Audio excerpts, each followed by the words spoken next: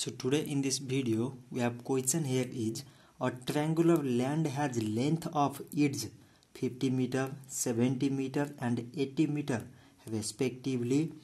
Find the length of the fence around it.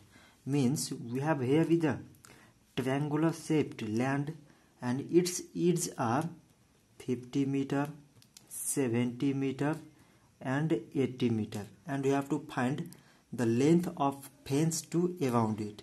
So we have given here length of sides, so we let length of first side, we let it A is 50 meter, like as length of second side we let it B is 70 meter, like as length of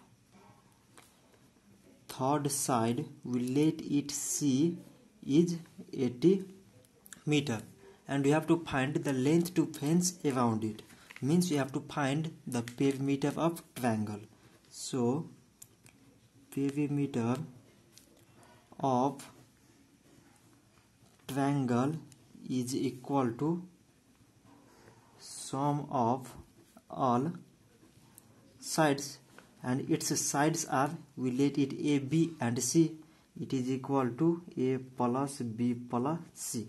So length of A 50 meter, B 70 meter and C 80 meter. So while adding all these we get 200 meter. So 200 meter is the perimeter of this triangular land. So hence the required length to fence around triangular land is 200 meter.